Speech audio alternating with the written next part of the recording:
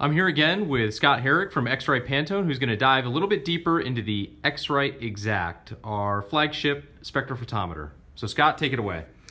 All right, so one of the last things on the outside of this instrument that we want to kind of quickly talk about is the back part of this instrument where all the connectors are. So number one, we have a plug-in here for the AC adapter. Now, you can plug your AC adapter in here if you'd like to have cables connected, or we have this charge plate. Okay, so you can take your AC adapter and plug it into this charge plate, and then you can just leave your instrument sitting on top of that charge plate, and your instrument will stay charged up 24/7, 7 days a week, and you will never have a problem with the batteries getting overcharged, the lithium-ion batteries, and it just stays in a trickle charge mode. Okay? And if you leave it in that open position, will it automatically calibrate? Yes, as long as the instrument's up in that 24-hour period, the instrument will then say, oh, I need to calibrate, and then it will stay in its calibration state, and it will calibrate. Now, if you do leave that instrument in a lockdown position, which we do have customers that do, then the instrument, I'm going to flip this over here and flip this under, you can see that the calibration plaque is not covering the optics. So number one, you have a tendency to get, if you're in a dirty environment, dust can potentially get inside of that optic, so it's not really good to leave it locked down.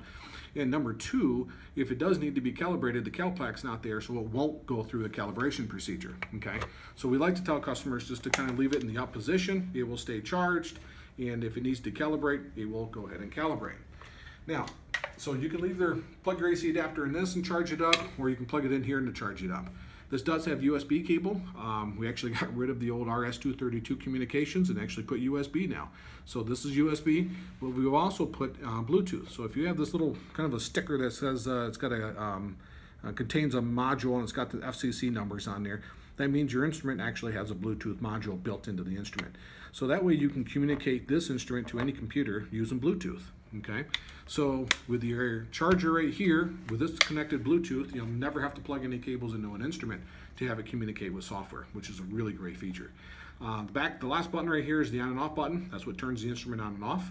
The instrument has a sleep mode. It's set defaulted at 20 minutes. So in 20 minutes, the instrument will sit there, and in 20 minutes, the screen will go blank.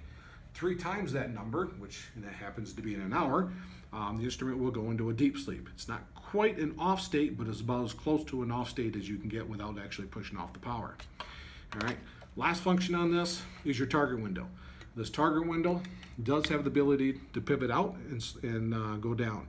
That concept is so I can take one of our scan chassis and snap it on the bottom of this, and then I can turn this instrument in from a spot measurement mode into a scan mode where I can actually read color bars with it all in one.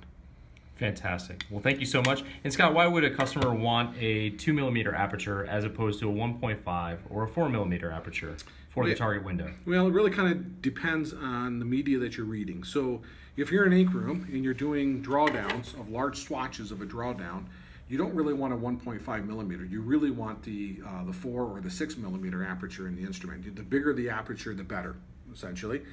But when you're in a press room and you have a very small color patch, so maybe you're running a 3mm by 3mm patch, then the 4mm aperture is too big. So then you would go down to a 2mm. So it really kind of depends on the size of the patches you are trying to read, which then drives which aperture size you would pick for your instrument. Wonderful. Well, thank you so much for the overview, and now we'll dive actually into the instrument and look at some of the features that the X-Rite eXact comes with. Thank you so much.